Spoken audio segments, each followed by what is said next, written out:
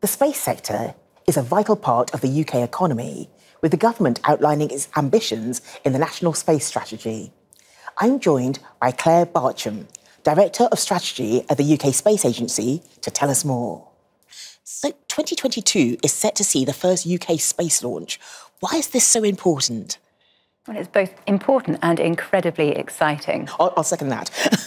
If we think about it, for some time now, satellites have been getting smaller, and the UK pioneered that technology decades ago.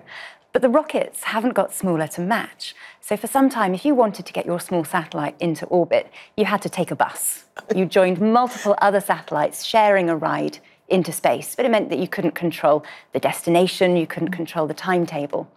A few years ago, we saw the first smaller rockets being introduced. What that means is now if you have a small satellite and you'd like to get it into orbit, you've got the choice to call a taxi instead, giving you greater control over your destination and your timetable.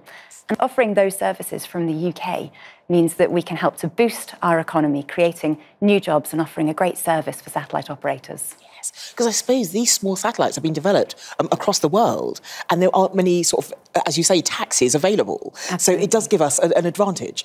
Absolutely. We'd like to be one of the first and leading spaceport operators in Europe. So how has all this been made possible? It's been a huge team effort with government working with industry, both in the UK and around the world. We offered our first funding back in 2018 to help companies to set up new manufacturing facilities in Scotland and develop new launch technology. We worked closely with our partners in the US government to create a treaty, a landmark treaty that's enabled US companies to bring their technology to UK spaceports for the first time. We've also worked hard to put the regulation in place that means we can license safe and sustainable launches. I suppose the regulation is quite critical for this sort of thing. Absolutely, and it's the first time in the UK that we've licensed activity like this. So really important to make sure that we took the time to get it right. How is the UK Space Agency supporting the UK space sector? Well, our new national space strategy sets a brilliant ambition. We'd like to make the UK one of the world's most attractive and innovative space economies. To get there, the UK Space Agency is doing three things. We are catalysing investment, bringing high-value contracts and investment into our UK space sector.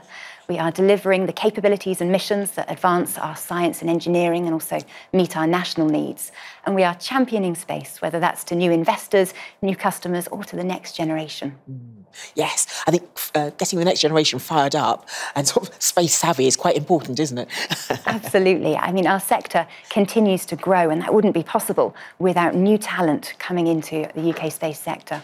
Why is space such a good career? Well, I'm biased. I think it's a fantastic career because it's so rewarding. You get to be involved in some really cutting-edge missions that are helping to advance our knowledge of the universe. You're involved in activities that are protecting our planet, including monitoring climate change. And you're involved in really innovative businesses and entrepreneurship. I think that there are so many different careers that could be offered in the space sector. We often think about science and engineering, and of course the UK has some of the world's leading universities, but it's so much more than that. We need space lawyers, we need space communicators and policy officials like me. I do find that when I speak about space, people just think of the science, but of course it's actually a sort of an industry, and so you need the full gambit. You really do. There are so many different and diverse career paths in space. So Claire, what does the future of space here in the UK look like to you? Well, incredibly exciting. We've spoken about spaceflight in the UK this year, which is something really to look forward to.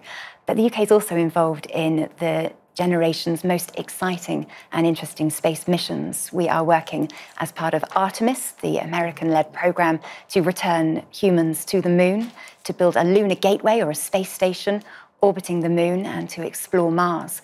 UK companies are also transforming the way in which we use space, both now and in the future, through technologies like robotics in space. We can build new structures that will one day enable us to take space energy directly from space to our homes, and also to clean up after ourselves by removing space debris. So it's pretty comprehensive, isn't it? It really is. The future in space is very exciting. Well, thank you so much for joining us today and telling us about the bright future. I'm looking forward to it. Me too. Thank you. Thank you.